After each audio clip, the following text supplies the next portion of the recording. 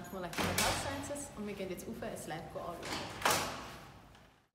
My name is Jacob Korn. I'm a professor in the Institute of Molecular Health Sciences. I started at ETH about 2 years, year and a half ago. I came here from UC Berkeley, where I was founding scientific director of an institute and faculty. And what my lab works on is a technology called genome editing. And in genome editing, we try to help cells help themselves. So you may have heard of CRISPR-Cas, which is a genome editing technology, and this is the enzyme that does it. In white is the protein, Cas enzyme, that does the actual editing itself.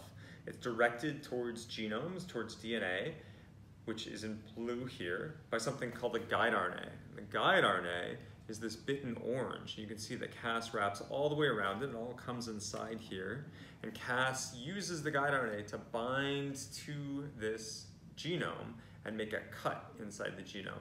And then the cell takes care of that cut by making a genome edit. So we try to ask in the lab all kinds of things, from how the cells fix their genomes to trying to help clinicians come up with proof of concept ways to be able to cure genetic diseases.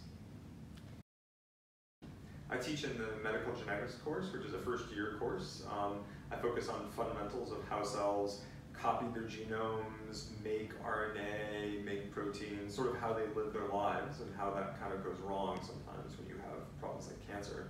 I also teach in the genetics course in the 4th semester, in which we dive a lot more into what is genetics, what does it mean when you say something is recessive, etc. You might have heard of this in high school equivalent, but we talk a lot more about how does this go wrong, how do you know where problems are, and what are modern techniques that people use to try to do things like find genetic variants and fix them.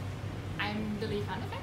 I'm a PhD student here at Jacob Korn's lab, and I'm originally from Germany, but I moved here ages ago and I did all my studies here at ETH. So I'm Charles Jett, and I'm one of the PhD students that came with Jacob from Berkeley, California to ETH when he moved here.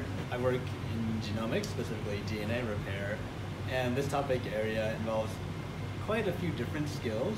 Again, it's mostly DNA focused, but it also involves some informatics, computer-related work to analyze these huge data sets that come out of what is known as next-generation sequencing.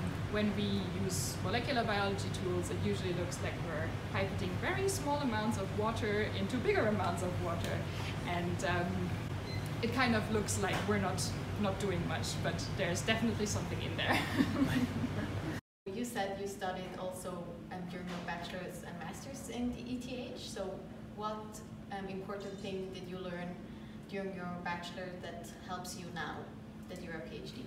So first of all, I think that the basic education at the bachelor's level was really good. We got a very nice basis that we can build knowledge upon. We had the opportunity to work on our own projects and also get to know different research fields. And this is really what motivated me to stay in science and do my PhD, and also what helped me decide what I actually want to do in the end. So thank you for showing me around. Thank you for coming by and having an interest in the lab. Yeah, thank you for coming by, and we hope to see you around soon.